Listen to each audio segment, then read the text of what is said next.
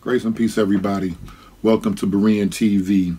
Somebody sent me an email and said, all you want to do is shoot down the conscious community. You telling me nobody's any good in the conscious community, and that's not so. So I wanted to speak about conscious community. People want to know who I listen to. I listen to everybody in the conscious community. I guess because I'm involved in apologetics and people are asking me certain questions. But there's definitely people that I respect in the conscious community. Now, me myself, I don't consider myself a scholar. I used to be a pastor. A few people know my testimony. I've read a lot of books. My book game is on fleek, but that's because of a reason.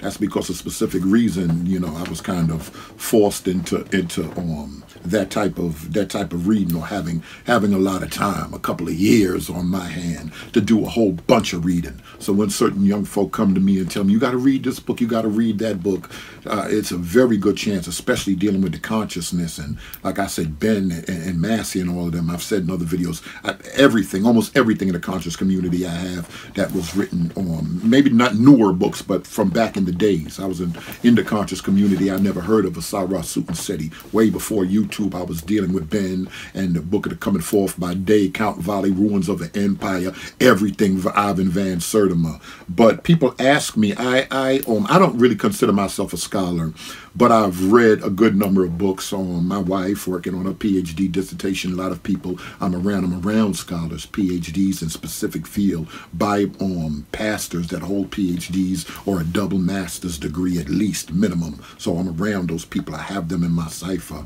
and we talk a lot. But me myself, I read a lot of books. I read a lot of books. I've read a lot of books, and I have a lot of books. But who do I like in the conscious community? I like Shaka utmost. Shaka utmost. For some reason, some people, like I said, throw the word scholar around. Now, who I consider scholars in the conscious community is definitely Ivan Van Sertima. Renoka Rashidi, I respect Renoka Rashidi. I respect the old timers, Dr. John Henry Clark, and of course Dr. Ben and Dr. Finch, Professor Finch, so many others. But I don't like throwing that word around easily. But younger people that I know that I consider a little younger or closer to my age or whatever, I like Shaka utmost. I like Dr. What's the brother name from Temple? Dr. Ali Muhammad. He's not bad. They may not be as theatrical. When you start dealing with the debates on Sinetta TV, some people like theatrics and polite up there hollering and carrying on, and people screaming, and they think that's scholarship. I look at Shaka utmost and Dr. Ali Muhammad on another level from polite. Let's say a polite or a young Pharaoh.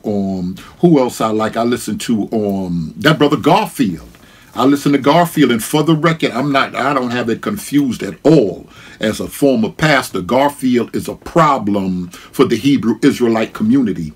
Why? Because many Hebrew Israelites, and I listen to everybody, many Hebrew Israelites in various camps, they're like myself, fundamentalists. They're a fundamentalist. But when you become fundamentalist, you're studying the book and you love the book and you stand on the promises of the book, but at the same time, you don't understand that we have problems with the book. And I've recently been sharing that in Sunday seminary.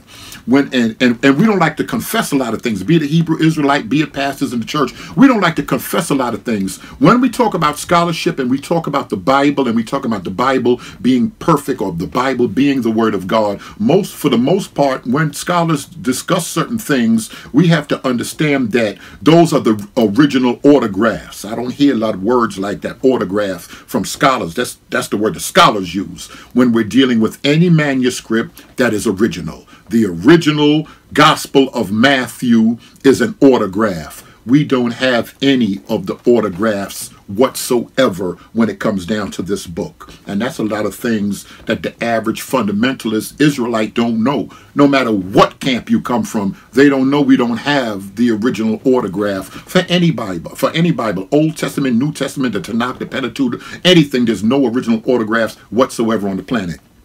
But at the same time, we don't have no original autographs for Shakespeare, Homer, Aristotle, for Alexander the Great, the histories of Alexander, Herodotus. We have no anything coming out of antiquity. We have no original autographs whatsoever. We have manuscripts. Now, one thing that we brag about is that dealing with the Bible, we have more manuscripts than any other book on the planet. That's what we talk about. But when we start talking about brothers like Garfield, I noticed that Garfield's a little past just studying the Bible. He began to look at what we call manuscript evidence, manuscript history, and biblical problems. Garfield deal with problems within the biblical text. I heard him making some statements about the book of Daniel, and that's something that's been known among biblical scholars for decades. Matter of fact, I can say almost, maybe I can say 100 years, about 80 years, about 60 years, certain problems with the book of Daniel. Outside of the book of Genesis, Daniel is attacked more than any other book inside the entire Bible. Outside of Genesis, the book of Daniel is number 2.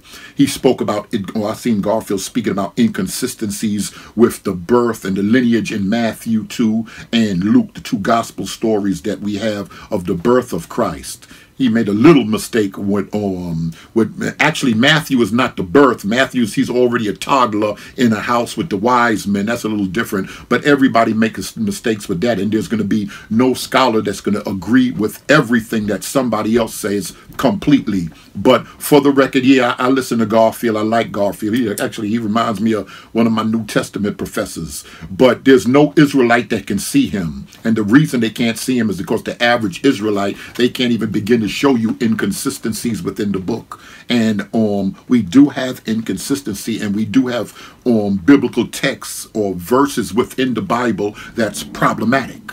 And it doesn't hurt me to say that. I said that to Sister King, to one sister when we were just talking in this Sunday seminary class. I said, we don't have no original autographs. Do you have a problem with that? Because I couldn't know a lot of Christians like, oh, you used to be a pastor. How can you say we don't have the original Bible? Because that's the truth. And pastors that know better, they need to start teaching the truth. And she said, no, I don't have any problem with that. And I said that was good. And she went on to explain, because of the number of manuscripts, she don't have a problem with that. And, we can talk about some more of that later on. But there's other people that I like in the conscious community. There's a few people that I like in the conscious community, even though our beliefs are different. And that's one mistake also. People think because we are all of African descent, be it Cushite, whatever you want to call yourself, be original Ethiopians, whatever you want to call yourself, if you feel that you come from Kemet or you've descended from Kemet, you better not be a physical descendant, because, a lot of people are pulling their DNA right now, and we have to think, does DNA prove that blacks in America are descendants from Egyptians 4,000 years ago, 5,000 years ago, just 2,500, 2,800, 3,000 years ago? We have to look at that. Or are we just from West Africa, as history shows? Well, there's a few people in the conscious community. Like I said, I like Dr.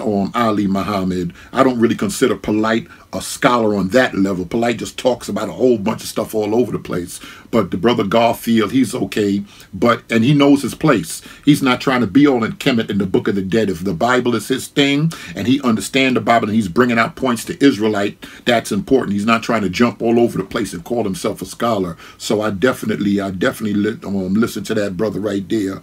And like I said, Shaka Utmost, I listen to Shaka Utmost, and I respect his scholarship on a whole different level from somebody like Seti or a young Pharaoh that'll get up there with a couple of PowerPoints and just holler. Scholarship is real, The writ tells us to study to show ourselves approved under God. A workman need not be ashamed, rightly dividing the word of truth. So that's just something positive about the conscious community.